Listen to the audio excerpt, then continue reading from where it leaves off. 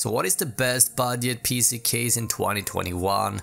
In today's video, we're gonna go over my top favorite budget cases of the year so far. Addressable RGB, high airflow, or maybe both. Today we'll be guiding you through my top 3 budget cases to consider in 2021. Now, if you find anything you like and you want to take a greater look at, you find all my picks listed down below.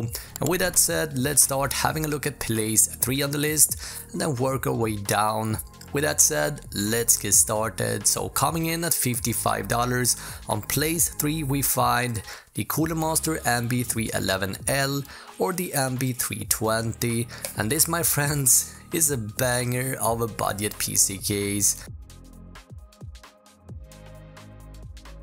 With stellar build quality, lots of cooling and expandability, tempered glass side panel and 2 ARGB fans, the MB320 is a favorite that I've been using for several builds in the last year.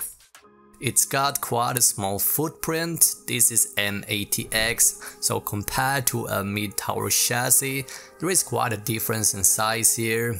This is personally something that is a good thing in my opinion, and ATX motherboards are often cheaper than standard size motherboards without sacrificing any valuable features, but this, guys, is something that you do want to have in mind. If you want even greater airflow, Cooler Master has a mesh variant as well. Overall, I'm super happy with all my builds using this one. Once again, this is a banger that you cannot go wrong with. You find it linked up down below.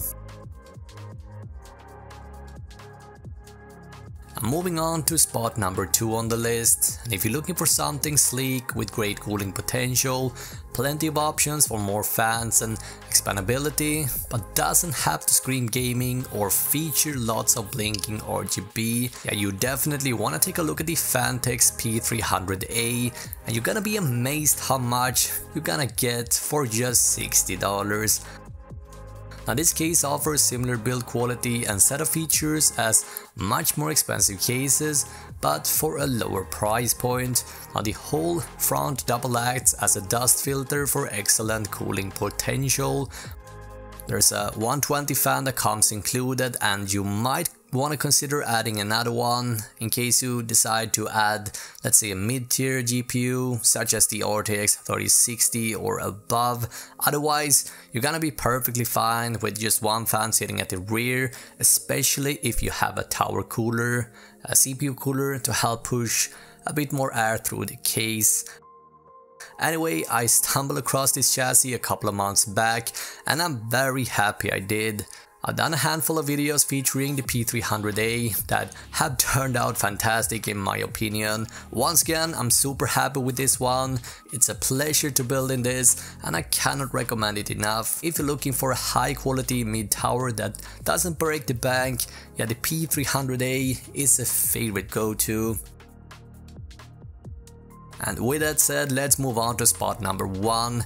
Here we find the Lee Long-Cool 215. Now, if you're looking for the ultimate budget high airflow case with RGB, look no further. This one comes with 3 fans, and 2 of which are 200mm. And we find another 120 fan at the rear. Now, the Long-Cool 215 is a complete beast when it comes to high airflow. The mesh panel once again double acts as a dust filter to create excellent airflow without bringing in the dust. We find top and bottom honeycomb ventilations, wide fan radiator combination support, and multiple cable management solutions for easy and smart cable routing.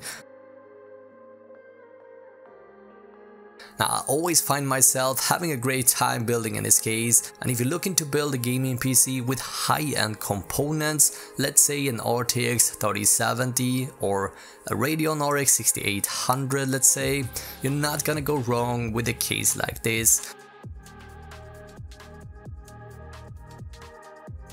Anyway guys, once again, I'm super happy with this one and I cannot recommend it enough. Now guys, I'll be happy to take any video suggestions. Let me know if you have anything you would like me to cover. Please make sure to subscribe and leave a like or a dislike on the video, and I will see you guys in the next video.